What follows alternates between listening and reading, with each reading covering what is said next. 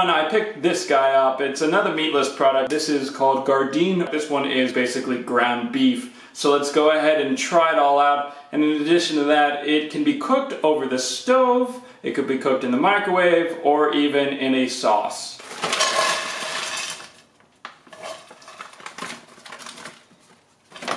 So of course it's frozen, so you might have to just break it apart real fast. Okay, so I cheated for this one a little bit because I tasted it as I was cooking it after a couple minutes at which it should have been done, and it was super chewy. Let's see what it tastes like now. Yeah, it still is so chewy that it's almost disgusting. I would say you have to cook it at a high temperature, make it crisp as much as possible, burn the shit out of it, then it might taste better.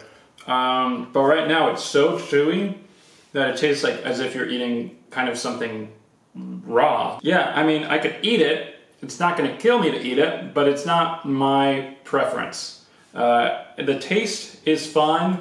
It's just really the texture is super chewy. So it's not exactly for me. But again, you can see that the portion is gigantic. So it could easily feed a couple people in a nice little spaghetti sauce or something like that. I mean, it smells good too, which is nice. I don't know what exactly I did wrong. I did hear it crisping. I saw that, you know, there was plenty of darker brown pieces, but it's just not doing it for me right now. Anyway, thanks for watching. If you've tried any other meatless products, let me know by using the comment section below.